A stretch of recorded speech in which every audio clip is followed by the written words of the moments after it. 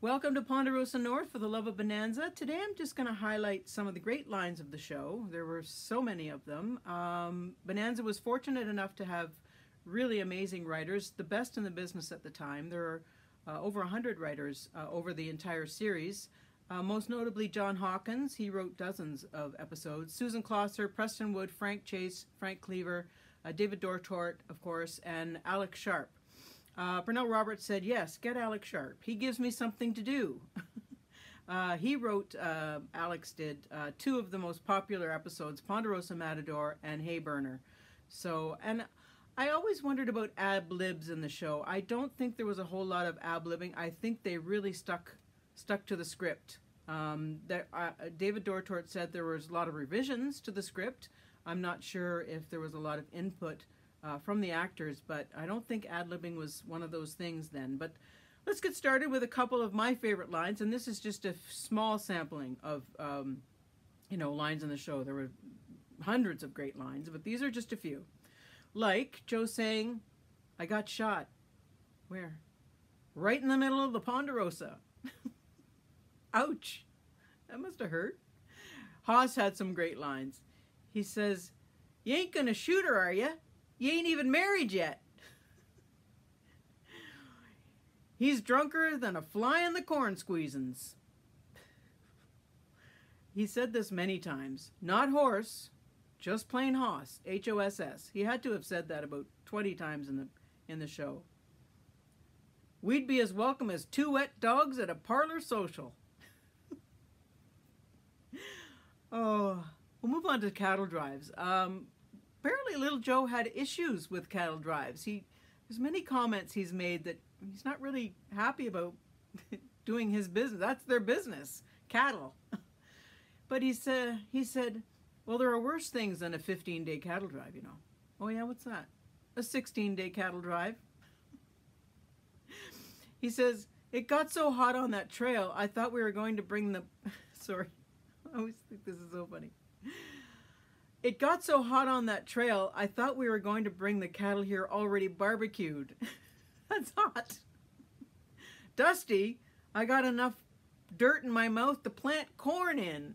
He was not really thrilled with cattle drives, that's for sure. Just moving on to a couple of random lines here. In Ponderosa Birdman, where Haas decides he's going to fly, Adam sarcastically, oh, imagine him being sarcastic. Imagine trying to climb a tree without a lariat. Whatever that means. Ben says, hasn't anyone ever told your brother there are more ways to ride a horse than at a dead run? I wonder who he's talking about there. In Haas and the Leprechauns, Haas is seeing Little Green Man. And Ben says, well, you better go tell the sheriff. And Adam and Little Joe are like, no, you're not going to let him tell that story in town. They're going to think he's loony.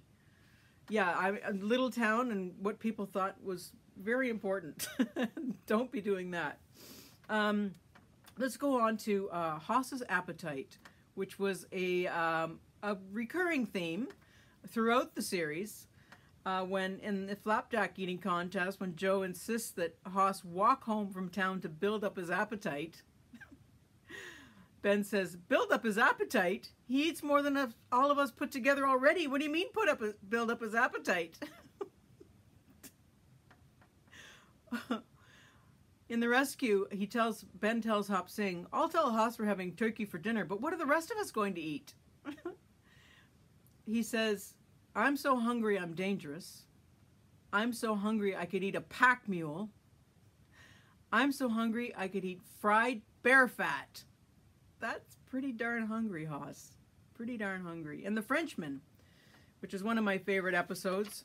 Haas has been challenged to a duel, so Adam and Little Joe are going to teach him how to use swords. And Adam says, no, you got to turn to the side, Haas. You're too big a target that way. And Haas says, I'm too big of a target anyway you look at it. That's so true. Oh, and Ponderosa Explosion, Little Joe and Haas are going to breed rabbits, as if they need any help. So they're waiting around for their doe to finally give birth. And Little Joe says, you know what they say, you can't make water by watching it. No, that's not what they say. They say a watch pot never boils. You can't boil water by watching it. So when finally the doe gives birth over and over and over and over and over again, Haas says, I ain't never seen anything double or triple or quadruple or whatever comes after that like these little hoppers have. I think quintuple comes after quadruple. Ben says, I can't believe that two reasonably intelligent young men can leave home for a couple of weeks and come back home with an elephant. Here she is. Old Sheba. A great episode. A wonderful episode. So many great lines. And Haas and Little Joe bring her home and try and hide her in the barn. And when Adam finally lays eyes on her, he says, well, you got to admit, there is a whole lot of livestock there.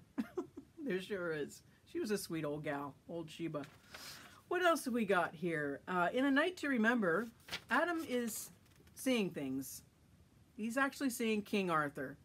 And when Little Joe and Haas come home and tell their father, Ben replies, well, I can understand that you might see things, and I can understand that you might see things, but I can't understand that Adam sees things, not him. And Little Joe and Haas were just so insulted by what he just heard. In Hayburner, Haas has just lost a racehorse that he and Adam had just purchased, and he lost the horse in a poker game, and Adam finds out and says, you know, if you weren't so big, I'd poke you right in the mouth. And then they bring her home, finally, and after they get security, got to remember that, they bring her home and they try and hide her in the barn again, and Ben finds out, and he comes in and he says, well, he's taller than anything we have on the ranch. Do you intend to drive cattle or do some roping with this giraffe? Little Joe on the draw. Little Joe, he was a quick draw and was left-handed. I think that made him more deadly, more accurate. But when he drew on somebody and beat him by a mile, Joe said, you would have died from a real bad case of slow. Yeah, you bet. As we all know, women on the Ponderosa were few and far between. We all know about the Cartwright curse. Women were doomed when they went onto the ranch. And Haas says, in A Pink Cloud Comes to Old Callie, he says, she? How many she's we got around here? Her! In The Wooing of Abigail Jones, Haas displays his vocal prowess, shall we say, and lets out quite a bellow, much to Little Joe's chagrin. And Little Joe says, you know, Haas, we're trying to serenade the girl, not warn her of a coming attack. Haas says, it's like a toothache and a headache. They both ache in the same place, but there's a difference. That's true. The lighter side, Adam says, well, maybe we could have a coffee milk tea party. Let's face it, the sweetest, most genuine relationship in the whole series was between Adam and Laura Dayton's daughter, Peggy. There she is. They were so cute together. Look at these two. Are you kidding me? Peggy wasn't very happy with Adam at the beginning, but she really grew to love him. And when he showed up with that pony, I was so jealous. That beautiful pony. Then they became absolutely best friends. And I think Adam was more interested in becoming Peggy's father than Laura Dayton's wife. It's the old Jerry Maguire effect. So that's a few of the cute lines and the funny lines, but there are lots of poignant ones too. Many, many. And this is just 3 that I've picked out. Adam says in The Jackknife, he says, any man can shoot a gun, but it takes a big man not to shoot one.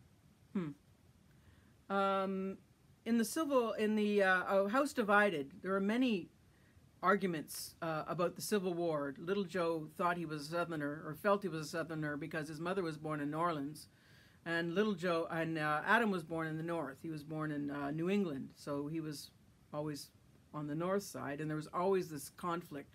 And there are many references to the Civil War. The series took place during the Civil War, and Adam, there's an argument again, and Adam threatens to leave, and as he's leaving, Ben runs out after him and he says, I'm not going to stand by and watch my family flick away like rust off a wheel. It's very good. But I think my favorite poignant line of the entire series is in Vengeance. Haas has been shot, and little Joe is just beside himself with fury and revenge. And he's pacing the floor. He was not one to keep his feelings inside. Everything was out on the table with little Joe.